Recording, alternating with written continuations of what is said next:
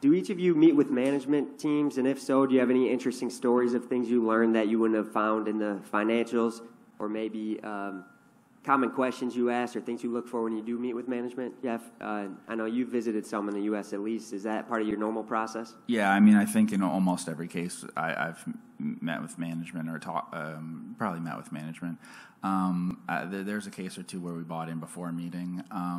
Yeah, there's a lot of things about the personalities of the people involved usually. So you find out lots of sort of soft information about the relationships between the people, all the personalities involved, and how that's determined the capital allocation or the structure of why management is, why the company's organized the way it is and stuff. Could be a couple of big personalities or, whatever. But it often is a lot less rational than you might think. And a lot of times the information that you find on message boards and whatever things about guesses as to why things are the way they are, you realize are not the case, and that it's people issues,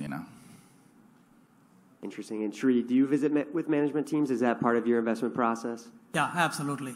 And in fact, most of the time I try to meet them before I actually start building a position. But sometimes it so happens that timings may not work out well.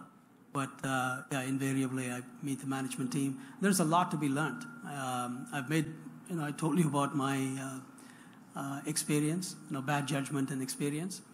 I actually had a face-to-face meeting with a bank management team, and he told me something absolutely untrue. And I was able to pick up the data, but I did not still make the move on my portfolio in spite of learning it. But meeting management teams, learning from their body language, not just once, but over different settings and different time periods, I think that helps.